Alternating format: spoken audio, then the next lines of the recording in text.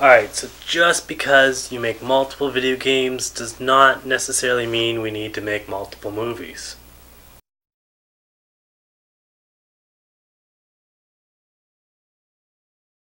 That's right, the most recent Resident Evil movie, I decided I had to watch this to remember what happened in order to watch the next one, but in reality, I guess that doesn't really matter. Alright, so I've never actually played the video game, but I do remember watching the first one, and I did not feel in any way, shape, or form that I was watching a video game. This one, however, I really felt like I was watching someone play a video game.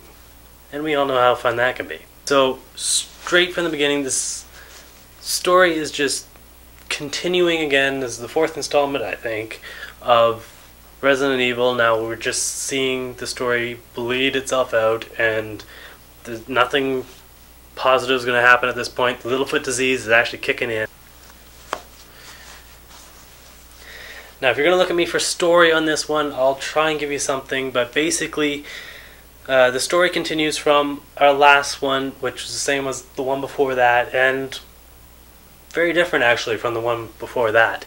We have our same main character who's fighting off some more than just zombie characters.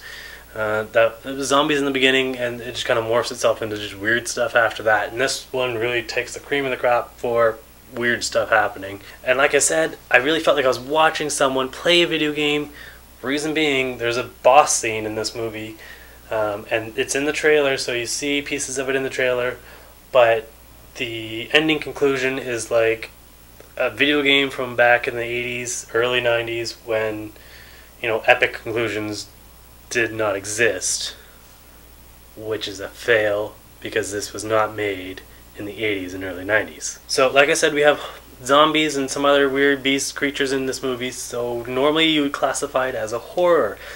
Now this one's taking the cake as more of an action, and yeah, nothing scary whatsoever, so dropping the horror altogether in this movie. Now, in comparison to the very beginning, we actually had a horror movie. Now we just gave up altogether on this. Littlefoot disease kicks in, and you just try to milk this for everything it's worth, and at this point it's worth nothing.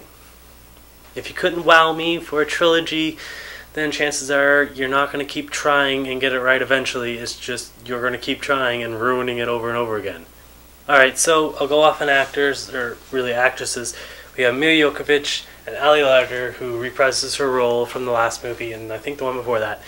Now, they're playing the exact same characters they were before. Not much has changed. Their character dynamic hasn't changed. Nothing about them, except Milla Jovovich is no longer, if I can say, Superwoman. Come to the mini-boss scene with this big giant zombie. She doesn't have her powers, but by the end of the movie she's starting to be really cool and have powers again. For no explanation, but, you know, Ali Larter doesn't actually add too much to the movie.